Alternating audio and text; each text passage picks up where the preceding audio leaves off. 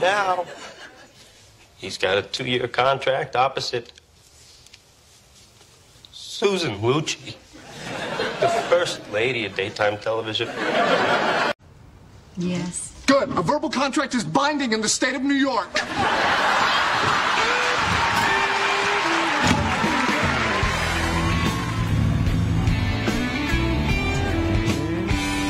So, I understand you're looking for a place. You agreed to buy that boat, all right? It is a contract. And plus, if you leave, my boss is gonna kill me.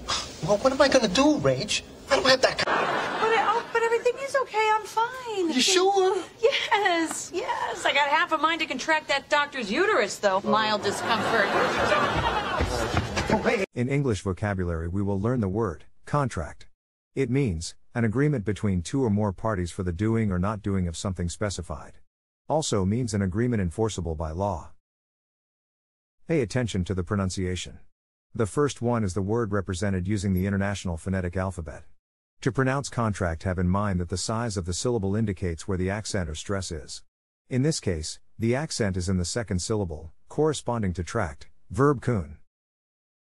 Below are other ways to pronounce it. Now, let's see how contract is used in real life. You agreed to buy that boat, all right? It is a contract. He's got a 2-year contract opposite. Yes. I got half a mind to contract that doctor's uterus, though. Mild. Good. A verbal contract is binding in the state of New York. Take the test at accent101.com to find out si sabes inglés o hablas inglés.